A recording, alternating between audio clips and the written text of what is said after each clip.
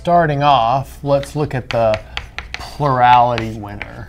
So that's just simply you look at the candidates and see who has the number of first place votes.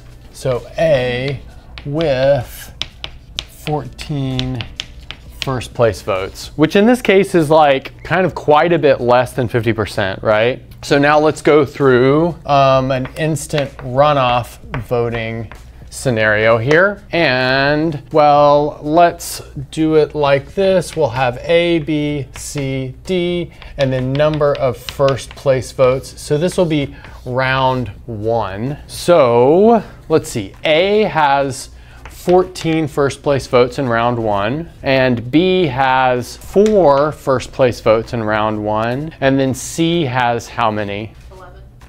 Yep, 11, and then D has 8. Cool.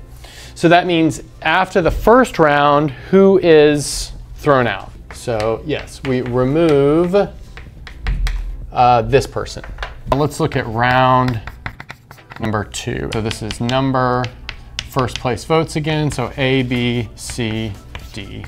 Okay, so we've removed B, so that means we need to go to the place where B was first, right? And reallocate these second place votes to B to, sorry, these votes for D that were second place to first place, right? So that makes D first place in 12 ballots, right? Yeah, so we've got B as first, sorry, D is first in 12. Oh, and I guess I should have removed B. So let's see, we've got C and D. Okay, so D is first in 12 because of the removal of B. But then A and C have the same numbers of first place votes as they had before. So we've got 14 and 11. So that means in this round, we remove candidate C. And then we move on to the last round.